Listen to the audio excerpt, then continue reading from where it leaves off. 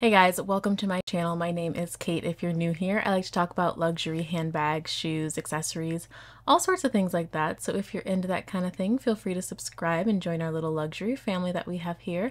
We'd love to have you. So I decided to put the mic closer to me today. I hope it doesn't bother you that it is in view, but I feel like that's probably the best way to do it, just so that I get the best audio on this one, especially because I'm not going to be showing you guys anything that I have like here doing unboxing or anything like that. And I'm just going to be talking. So I feel like this is probably the best way to do it. It does make me feel a little bit like a podcaster, which I feel like is kind of a vibe. I don't know how I feel about it being seen in the camera though. I don't really know. But if it gets us good audio, I am all for it. Recently, I've been doing some Chatty Thursday videos that are just like kind of unorganized, just talking about things. But this one is going to be more organized, more structured. I have some notes here that I want to go through, and I really just want to talk about what's going on right now. So I don't know if it's just me, but some of the titles that I've been seeing from luxury YouTubers lately are along the lines of like, luxury bags are over, should we sell luxury bags, like not buying any more luxury, and talking about why they're done with luxury, or at least a majority of luxury, or maybe they're switching to only buying vintage bags. And a lot of times they are a little bit clickbaity for the titles, but the thing that has got me is that in the comments, it really seems like a lot of people are just completely over this. Now, I wouldn't say that this is only recently. This is definitely something that I've seen over the last year, and I think it kind of kicked off with HRH Collections video that was titled like designer bags are done. Lots of YouTubers responded to that in their own video talking about, are luxury bags done, are they not? And like I said, the thing that I've been focusing on is the comments, because I feel like that represents a good portion of the people who are watching the video versus just representing the YouTuber who made the video. So looking through comments, I'm seeing a lot of things that are like, I'm done with luxury, I'm no longer buying anything else, I'm content with the bags that I have, I've sold almost everything, I only have a few bags left. I've been seeing comments like that consistently. And although this is not something that I'm seeing that is like brand new, I've been starting to see it pop up more often on my suggested videos lately. So there are some YouTubers now doing more videos like that, it seems. I mostly want to talk about why this is happening, why luxury is rumored to be over, and also my thoughts and opinions on it as well. So why are people talking about this? I have 3 reasons that I think that people are talking about this, and they all kind of relate to the first reason.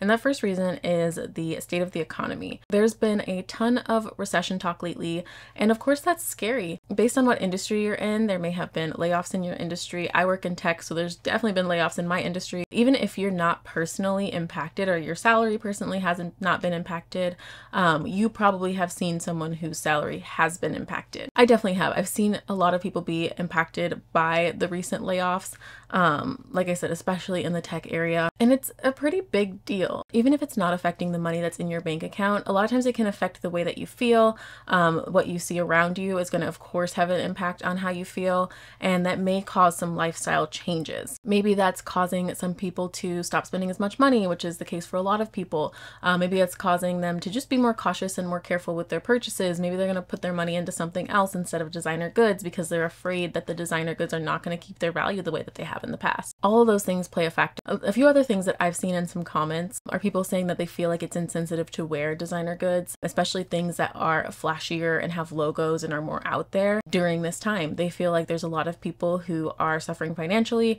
and flaunting logos. It's just not the time for that. And I feel like along the same lines, there's probably quite a few people who don't want to watch luxury haul after luxury haul if they see things around them are not going well. And I feel like that's absolutely understandable. The second reason, and like I said, all these are kind of related to the first reason, but the second reason is this rise of quiet luxury. So we know that brands, especially like the Row, Polene, I feel like is quiet luxury. Delvaux, I've been hearing some more talk about Delvaux. If you've seen some of my other videos, you may know that I really like Delvaux. I'm a big fan. I used to have a Delvaux bag. I sold it because the color was really bright and I just didn't really wear it, but I do love that brand. But there are these quiet luxury brands that have been really getting a little more traction lately. Now, I have mixed feelings about why that's happening, and let me tell you why. So on the positive side, I completely understand why you would want something that is more quiet luxury. First of all, it's probably good quality. That's great, but it doesn't have a logo. So it's probably better for your safety. You're not going to be as much of a target when you go places, most likely, as if you were to be flaunting brands. If you had like a big Louis Vuitton bag with the monogram all over it, or like a Gucci bag, something that's easily recognizable, it just seems a lot safer to have a bag that nobody knows what it is. Also, peace of mind, because a lot of these bags have lower price points. You don't have to worry about having so much money in bags at your home. Just having bags that are at a lower price point or that are less recognizable can, I feel like, be a relief sometimes for people. So I get that. The other part of it, I feel like, has to do with the dressing like your old money kind of thing. I feel like there have been so many videos lately, and there's always been videos on this. Let me just make that clear, that there have always been videos about how to dress like someone who's wealthy, how to look more expensive, how to dress like someone that has old money. This is not a new thing completely, but I feel like the popularity of it, especially on TikTok, has been really, really big lately. And I actually really like the aesthetic that they're going for, but I think like calling it just like trying to dress like your old money or trying to blend in with old money is kind of odd, because you're trying to be someone literally that you're not. And I think dressing with however way you want is totally fine. I think you should do what you want, but like, I don't really feel like it's like dressing like people that have old money, or like trying not to show that you're not old money. Like I think that that's a little wild, but I also kind of understand it, because it's like escaping your problem. I feel like it may make some people feel better. They dress a certain way, they blend in a certain way, and it makes them feel like if they were born into that, then they wouldn't have some of the problems that they have now. So I totally understand using it as kind of an escape. It's kind of like playing dress up and making yourself feel better. So I really believe that that's part of it. The part that I think is odd is like how these videos are like telling you how not to get called out for not being old money when you're not. The other reason that I think that this quiet luxury thing is gaining a lot of traction right now is because it's more relatable.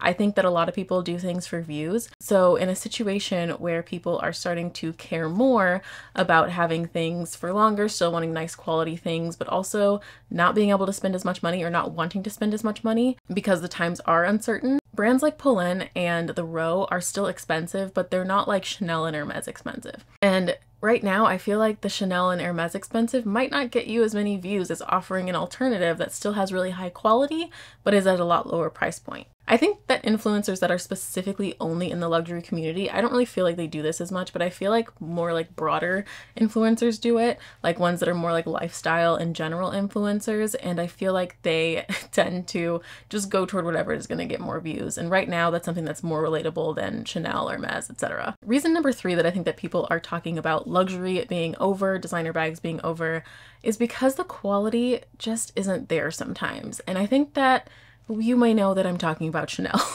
but it's not only Chanel. There have been quality declines across the board, I'm sure. But definitely with Chanel, we all know that the Louis Vuitton canvas is not the old canvas. Like it's across the board, really. And so people don't want to pay these price increases for something that may not last them a lifetime anymore. The whole point of buying something like that was like you could pass it down to your child, you could pass it, you can keep it until the end of your life, you can wear your Chanel bag when you're 85 years old. Like that is what the point was. That's why you were investing this money. And it wasn't necessarily an investment that you were going to sell later. It was an investment in a piece that you're going to use for a really long time.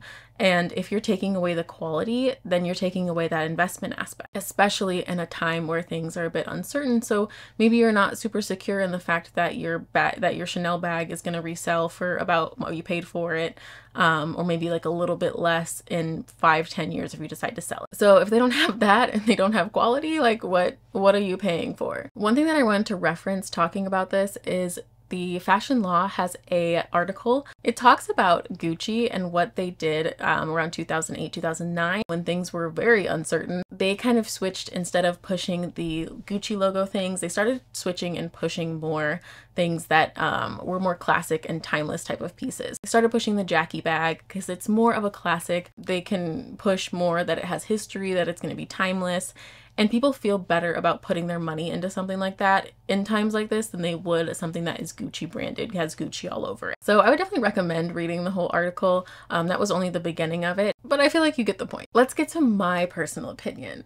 So I absolutely do not think that designer bags are done. And I think that you probably could guess that just based on what I like in general. My channel is about designer bags. I love designer bags, and there's always going to be people who really, really value designer handbags. But I think that there's going to be a slowdown in how much people are buying, and that's okay. I don't think that that means anything like luxury is dead or like we're just done with designer stuff altogether. Sometimes there are just slowdowns, and that's okay. I think this has to do with a lot of people wanting to cut back on what they're spending, whether this is because of the uncertain times, or also think about the timing in general of it. Everybody was on lockdown for a while, and then you came out of lockdown ready to spend money, ready to go places. Everybody was outside. And then now we're kind of shifting into a period where it's like, okay, I think that we need to scale back. We need to reel it in a little bit, get some better shopping habits going, all of that stuff. So I think the timing of it really makes sense. Lots of people are still buying handbags. And even though the pre-loved market has seen a drop, which is why I don't think that it's a great time to sell bags, but if you are looking to buy bags, I think it's a pretty good time to do that because you can get some really good deals. And that's what a lot of people are doing. A lot of people are snapping up these deals while the prices are a little bit lower. They're finally being able to get the bags that they wanted. I also feel like over the last 2 years, like prices of bags have been really overinflated, and that's been like with everything. So now I feel like they're leveling back out. I feel like bags are coming down to what they should have been. I feel like they just kind of skyrocketed the last couple years and it was ridiculous. And now I feel like they're kind of balancing out and leveling out to where they should be. Overall, lots of people are still going to wear their luxury goods out. A lot of people are still going to buy luxury goods. People are still shopping. That doesn't stop. It may be less than before, but it's not going to stop. Designer is not over. But I do think that what we're seeing on social media, this kind of shift and this like leaving luxury brands, this shift over to quiet luxury, I think that this shift, a lot of it has to do with being relatable and being able to basically sell something or sell a lifestyle that people feel like is obtainable at the moment. But that's just my opinion. And it makes sense. Why, if your viewers want content like that, why wouldn't you make content like that? So I'm not blaming these influencers for doing so. Honestly, I think that it's good to have something that is less expensive, but also has really high quality. I'm not against that at all. Anyway, let me know what you guys think in the comments. I hope that you enjoyed this video. And if you did, please give it a thumbs up and consider subscribing to my channel if you want to see more videos like this one. And I will see you guys in the next one. Bye guys.